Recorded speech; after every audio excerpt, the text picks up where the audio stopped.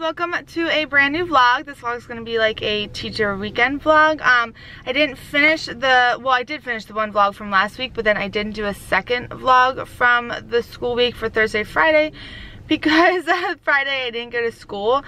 So on Thursday, I was putting up one of my painted ceiling tiles that my students made, and I had my hands up and I was like lifting it into the ceiling, and I tweaked my neck, and then it just kept getting like progressively worse throughout the day, and then I woke up on Friday and I could barely even get out of bed. Like Tony had to help me lift my head, and I did not sleep at all. I was miserable. So I took off. I went to the doctor, and it was a really great doctor actually. It was a walk-in clinic, but it was for ortho. But she put me on some pain pills. Well, I think it's actually anti-inflammatories and some muscle relaxers, and they're great. Like it helps a lot, but it makes me so sleepy. It really just knocks me out. So I think I'm just going to use those at night before I go to bed. And it like last night I did it right before I went to bed, and it knocked me out, and I slept for 9 hours. So that's good. It does still hurt kind of bad if I have it does hurt kind of bad, but I have a bigger range of motion right now than I had before, so that's good. And yeah, we'll see how today goes. It is Derby Day, Kentucky Derby Day, one of my favorite days of the year.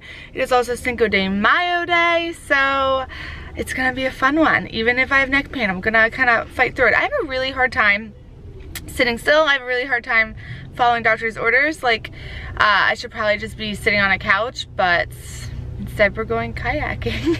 But to be fair, my neck hurts way worse when it stiffens up. Is it time? Can I finish this? Can you just go in? So I have a really hard time just sitting still, and like I know I should probably just be resting at home today, but instead we're going kayaking. But to be fair, my neck hurts way worse when I'm sitting, and like it tenses up. Like it's actually better to be doing something and have some movement. So yeah, you can see the kayaks are in the back of the truck. We are headed to the lake. We're gonna be doing some kayaking. It is 10:20, and then when we get back, we are either going to be going to a local winery, and they have like a food truck festival today, or if we don't have time, I'm just gonna get ready and we're just gonna kind of hunker down and watch the Kentucky Derby. Coverage starts at 2:30, and that's all the stuff I like where they go through the stories of the horses and everything like that, but I don't think post time is till like 6:30. So and we had Mexican last night for Cinco de Mayo, and yeah, it's gonna be a good day, gonna be a good weekend. The sun is shining, so that's awesome, and I think it's gonna be close to 70 degrees. So even though my neck hurts, it's gonna be a great weekend, and I am excited to spend it with Tony and be outside. So I will catch you guys later today. I will definitely vlog some kayaking. I have my GoPro with me, and yeah, I'll see you guys later. Bye.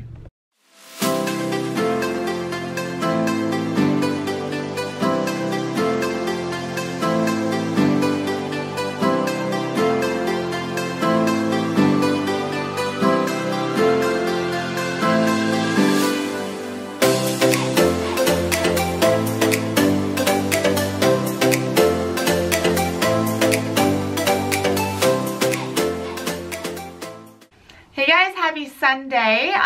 So I am feeling much better today with my neck. It still hurts pretty bad, but it is still the best day since I injured it, so that's a plus.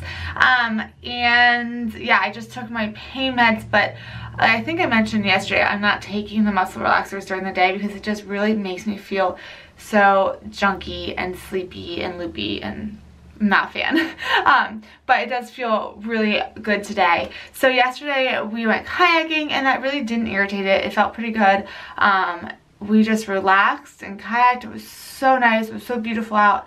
We came home, we watched the Kentucky Derby, which is always a blast. We played cards, and I think then we just like watched TV and chilled and ate dinner.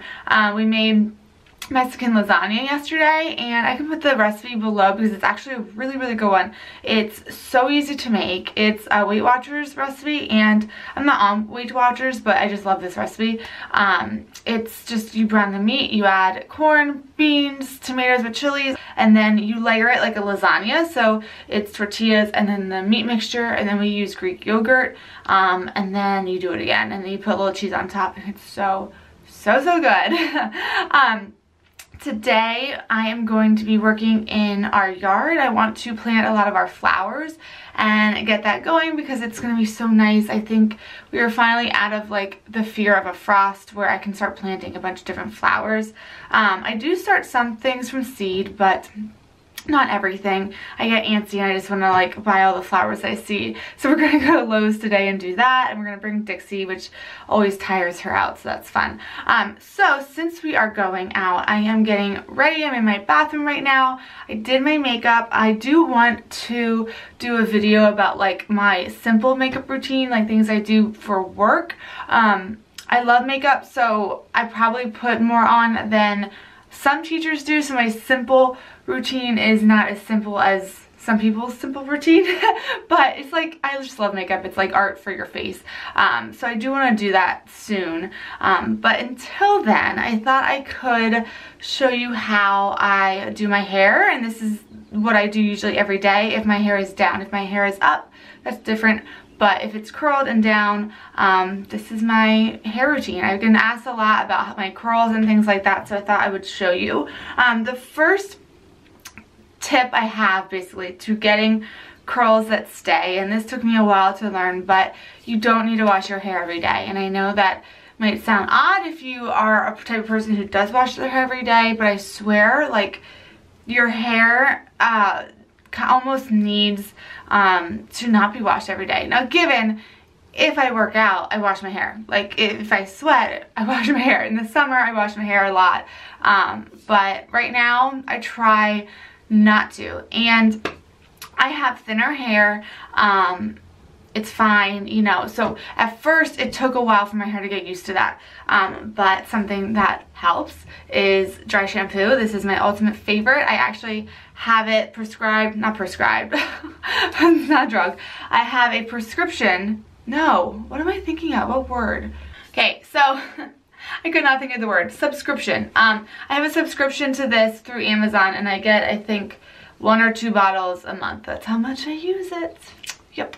So I get the one that is Divine Dark because the lighter ones have like a white residue that you can see. So since my hair is darker, I mean, it's not like real dark brown, but it's dark enough where I need this because the rest kind of shows something. So what I do is even if I do shower, actually I put this in it because it gives it some volume and texture. I will just lift up my roots and spray it at the base of my roots, and that's really it. I don't put any down here. It's not necessary. I really just need that at my roots. And I definitely always get my crown back in here too. And then you can kind of like toss your hair, your head down. I'm not going to do that because of my neck today, and just fluff it. Like that. Some people let this sit in there and then like do the makeup and everything. I usually just do it and start my hair right away. And then I take a wet brush and go through my hair. I originally got this for right after the shower, but then I found out how much I love it for all the time. It just really, I don't know, it's great for tangles, it's great for even teasing. Like, it's just really soft on my hair, so it looks like this, and mine's really dingy, but because of my dry shampoo. But it just helps a lot. I like it way better than a regular brush. And I brush through that dry shampoo in my hair. Okay, now that that is brushed through a bit, I will then take a texturizing spray. Now, I've been using Herbal Essence Body Envy Volumizing Hairspray. This is not my favorite. I mean, it's a good one, but I used to have one that I loved so much. Oh my gosh, and I think they stopped making it. If you have ever seen this before, let me know, because I have checked Walmart, I have checked Target, Ulta, like I'm pretty sure that they stopped making it or something. I don't know. I found it on Amazon, but it was crazy expensive. I'll put a picture of it right here. It is called Got to Be Mesmerizing Volumizing Hairspray, I think. But it's like mesmerizing, like mess, like messy hair, merizing. It's supposed to be a texturizing spray. It's supposed to volumize your hair, and it does all of that so well. My curls would stay so well. It was like the ultimate hairspray for me, and now I stopped being able to find it, and I'm really sad. So this is okay. Like, I'm still on the hunt for something equal to that old one that I used to use. But what I will do is just take this, and not a lot, but just spray to get it ready for my wand. And then I'm going to brush that through as well, just like I did with my dry shampoo. Okay, now that my hair is kind of prepped with product in it, I separate my part. And I do not separate my hair into sections to curl it. I just don't have enough really to do that. And then I start curling it with my wand. So I have the Hot Tools wand. I'll look up the dimensions and put it below with a link for this. But what I find works really well is a wand that gets smaller at the top. That is how my curls hold, because the curl ends up being tighter down here, and then it doesn't get as loose and flat throughout the day. So I set my wand to the highest. This one goes up to 450. I know that's like crazy hot. It's probably super damaging for my hair, but that's what works for me. And I start at the top. I take, I don't know, I vary in how much I take, probably like an inch or so. And, oh, it's caught. And then I just take that, whoops. And I just take that and I wrap it. And I don't really even worry how I'm wrapping it, because if you are too meticulous about like the way you wrap it around, they will all look the same, and it won't look as kind of like that messy, natural-ish curl, if you know what I mean. So then I just hold that there for, I don't know, maybe like 10 seconds or something. I let it fall, I hold it a little bit, and I just drop it. And it's gonna look super tight and crazy at first. Don't worry, I brush it out. And the way I like to wrap it is I take it as kind of just like one piece, and I wrap it like a rope. If you leave the hair flat against the barrel, it's going to be more of a spiral curl, which is fine. I kind of like mix it and do both. But I also always leave a little piece at the end. That's really important too, to make it look less like Shirley Temple style curls and more natural, beachy curls.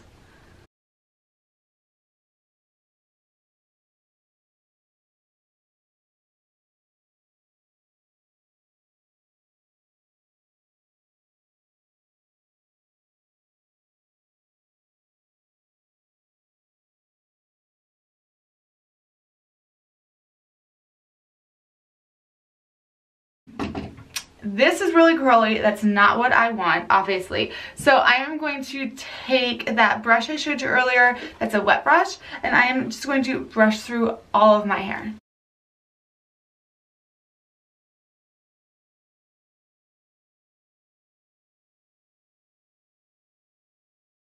I think some people are nervous to brush through their curls because they think they're gonna go away. If they have cooled, you'll be fine. And if you've used the right products, you'll be fine. So, I mean, it depends on what look you want, but I don't want crazy tight curls. So like you saw like I really brushed out everything. And that's when you get that soft curl versus that like separation curl, if you know what I mean. Where this is more, your hair is all one piece flowing together, and if you didn't do this, it'd be like curl, curl, curl, curl, curl all over being separate. So now that I have done that, it is my favorite time. And it is time that I tease my crown up here, like these roots, and then back here. So how I tease my hair is you take a volumizing hairspray. I use this one. I lift up the area that I'm going to tease. I spray it. I take a teasing comb. They make a bunch of different kinds of these. Some have these like bristles, others are more the individual bristles. I have a bunch, it just depends. You can use, honestly, like I tease with this sometimes too. And then you just take this and you back comb the area you want teased. And then sometimes I get even closer. And you leave it all crazy at first.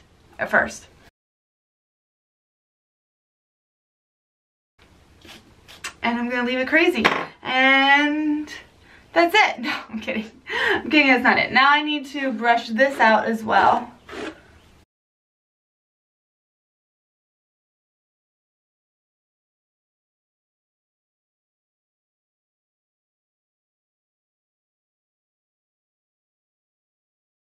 Alright guys, once you are teased, and if you are having some volume problems like down here, I have seen people tease a little within the hair and not just the roots. I do that sometimes, like I just don't always need it. Once you're done though with all that like teasing and it's where you want it to be, I again take that texturizing spray for one more spray around, and what you can do to really get a messy lift is take the hair, and as you spray you're gonna slowly kind of like let it down like that. One more thing for volume, if you take your hair and you lift it and then spray it, it will help it kind of keep that volume up on your roots. And then one more light little brush, just because I don't like when my hair is hard or has like a crunchiness like from the hairspray. I want it to be soft. But, alright. And there we go. That is how I do my hair pretty much every day if my hair is down. It took a little longer just from filming it, but I think it usually probably takes honestly 10 minutes in the morning, and that's it. And I mean, it'll get easier the more you do it. It did not take me 10 minutes when I first started curling my hair, but now that I have done it so often, it really doesn't take that long at all. Sometimes I find that when I want to put my hair up, it actually takes me longer because I'm just so used to curling it, so I can do it really, really fast. And this will last, honestly, a couple days. Now, I always have to recurl sections. Like some people will curl their hair and they say the curls last a week.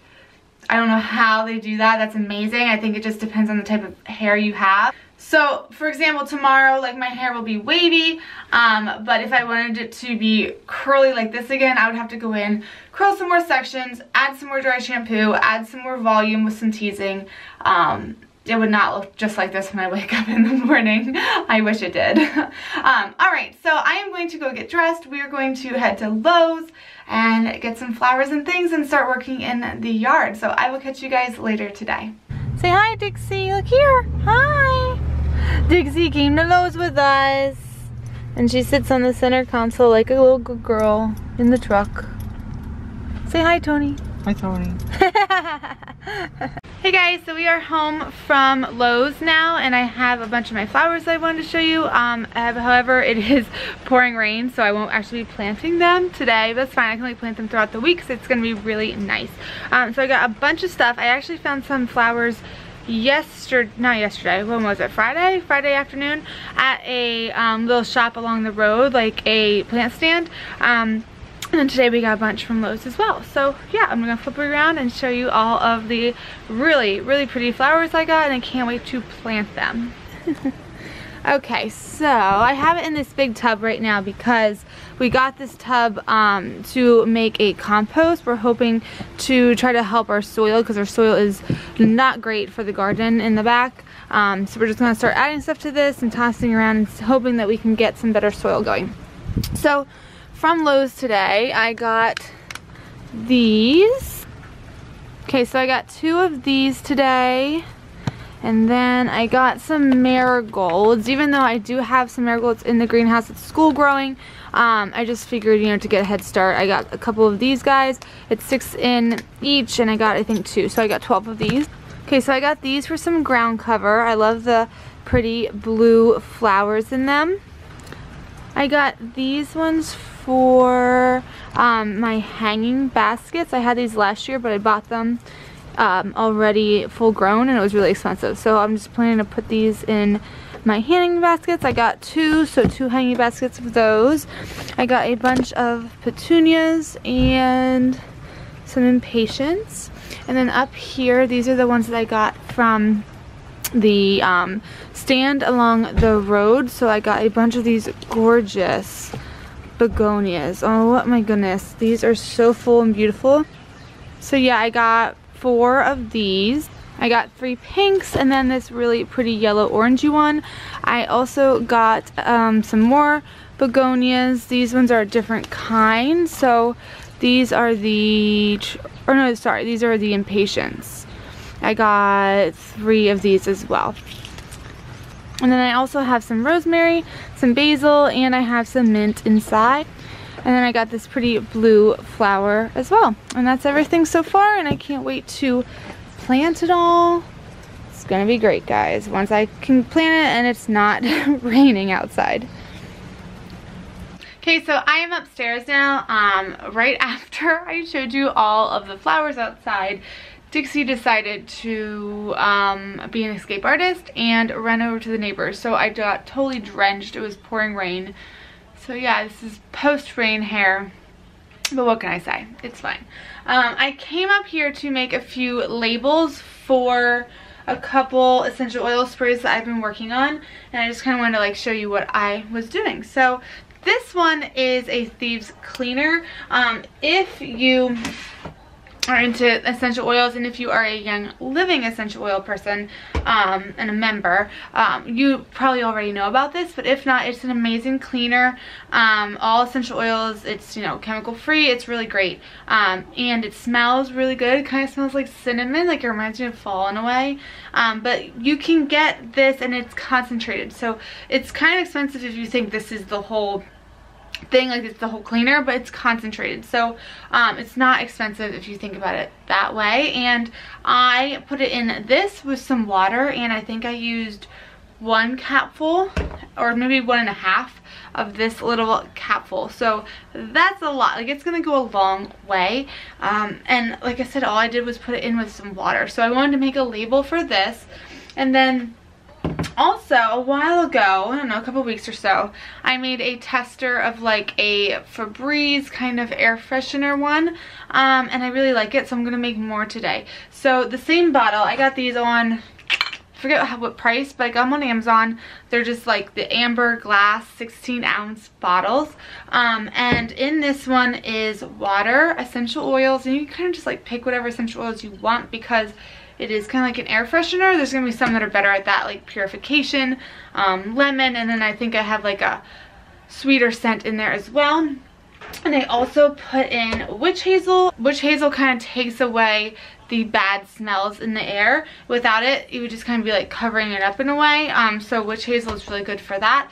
Also, witch hazel can be used as a bug repellent for essential oils, which I want to make that too for this summer, definitely. So yeah, I have 2 labels that I created. I have already weeded them because I didn't want to film that because honestly, I hate weeding vinyl. I hate it. It takes forever. It's so tedious and I'm impatient. So I have this one, and then it just says refresh spray for the one, and then thieves cleaner for the other. So I'm going to go ahead and put those on. I'm also going to make some more cleaner as well. Or not cleaner. I'm going to make some more air freshener as well.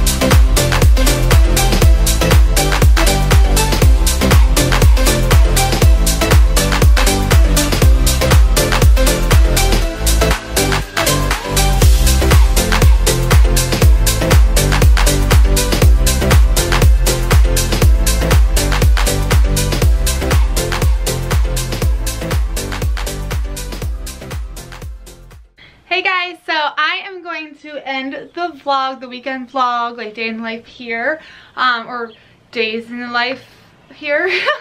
But I wanted to introduce you to Mr. Feeney, my bunny. I have had him since college. I got him my junior year. Yes, he is named after Boy Meets World. And he is a Holland Lop, which is why he has his little loppy ears. He is the king. We call him the King Feeney because he rules the nest. Don't ya? Don't ya? He rules the whole house. But he is just such a sweetie, and he's so soft. Yeah, so how old are you, Feeney? How old are you? I think he's like, is it 4.5 now? Maybe 5 years? I'm not even sure, but oh gosh. But yes, he does get along with the cats pretty well. I don't know if you can see his hair just like blowing in the air, but he gets along with the cats really well. Dixie, not so much. So we often, you know, he's in the bedroom. He used to be full house. He's a house bunny, and what that means is he's litter box trained and everything.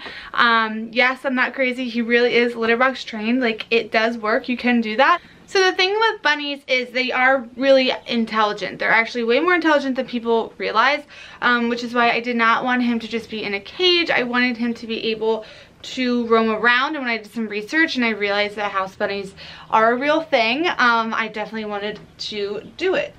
So yeah, he basically stays in the bedroom. Oh, Dixie just realized that he's out, so now she's gonna harass us. They don't get along. Dixie, get down. But he does get along with the cats pretty well. I'm gonna let him down because now Dixie's here. But Dixie, no. But yeah, I basically live in a zoo. That's how I feel, with all of my animals running around like crazy and balancing all of them. So anyway, I am going to end the weekend vlog here. I knew I didn't talk too much school stuff, but honestly I tried to stay pretty balanced from my school, and like when I'm home kind of thing. And even with summer coming up, like I'm going to be doing more lifestyle videos and stuff like that, because I do really need that time away from school to get ready for the following year. So anyway, I hope you enjoyed, and if you are not subscribed, you can do that below. Also, like and comment on this video, and I will catch you guys in another one. See ya.